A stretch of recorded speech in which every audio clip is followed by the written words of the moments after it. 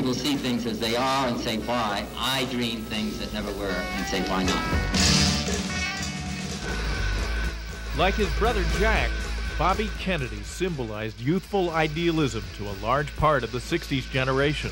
We are a great country, and a selfish country, and a compassionate country. There was something magic about him as there was about President Kennedy. When President Lyndon Johnson decided not to run for re-election in 1968 over the escalating Vietnam War, the stage was set for Bobby to follow in his brother's footsteps and run for president. He's so cute. He had a lot going for him: his youthful idealism, his compassion. I think for all of us all over the globe that we're going to find any answers to the problems that face us and face all of mankind, the hunger and the disease and the illiteracy. What's going to be really required is that we work together.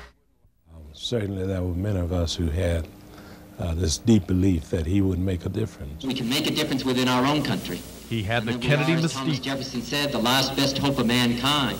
It all seemed to be coming together for Kennedy the night he won the California primary. It was June 5th. My thanks to all of you, and now it's on to Chicago, and let's win there. The euphoria lasted only moments, then confusion. A doctor! We need a doctor! Right? Then horror. Oh, God, Sam!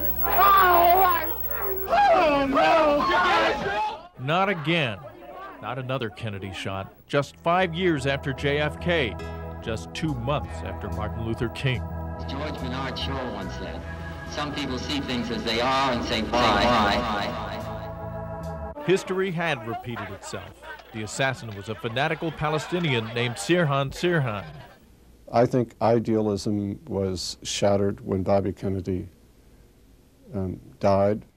City Club President George Mitrovich was a Kennedy press aide then. He was with Bobby in San Diego the night before the assassination.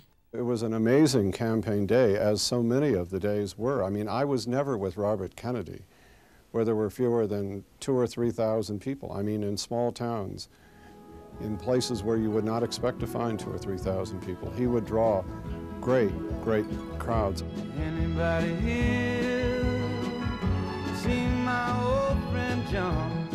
Bobby had picked up the torch after his brother was struck down, and with Bobby gone, there seemed to be no one left to carry it. In the intervening years, I've often thought about how all of our lives would have been different if Robert Kennedy had lived. Can you tell me where he's gone? I think it would be awfully easy to underestimate the importance of the death of Robert Kennedy. He freed a lot of people. I think we would have seen a more aggressive move toward achieving equality. I just look around.